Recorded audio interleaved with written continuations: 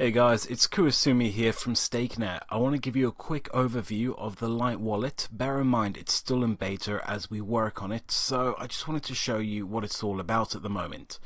So as you can see here, I've got the Litecoin and Stakenet chains all synced up, and I've got some funds on the Lightning network for it. So you can see here, Litecoin, I've got 7.1% of my balance on the Lightning network. Give it a little click here and you can see I've got two channels open, which means I can receive and I can send. In a similar fashion for Stakenet, XSN, I've got 22.2% here.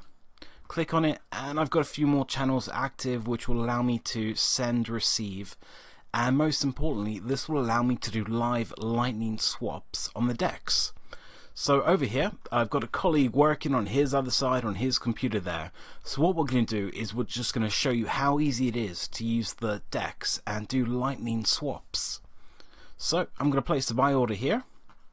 I can click on there and just place order, buy, and you can see swap successfully completed. And then my colleague's just going to buy a couple from there. And as you can see here as well, it just pops up with a message saying swap completed. These are live Lightning swaps actually happening on the blockchain right now.